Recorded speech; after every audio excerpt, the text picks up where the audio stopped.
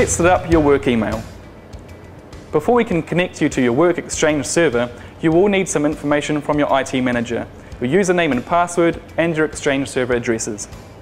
Once you have that, follow these steps to set up your work Exchange email. You can synchronize your Exchange account with a Naite, as well as multiple personal email accounts so you can keep up to date with work, home and play. To set up an Exchange email account, press the menu key. Scroll down to the organizer icon and press select. Scroll down to synchronization and press select. Scroll to new account and press add. Scroll to Exchange Active Sync and press select.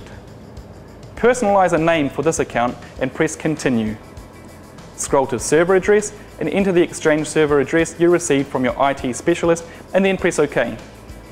Scroll to domain and enter the name you received from your IT specialist and press OK. Scroll to username and enter the username. Press OK. Scroll to password and enter the password. Press OK. Scroll right to Applications tab. Here you can select the desired items to sync. Scroll right to the Advanced tab. Scroll to Push and press Select. Scroll to Connection and press Select. Scroll to Connect, press Select. Select Telecom Data, press Save. Scroll to Exchange Account and press Start.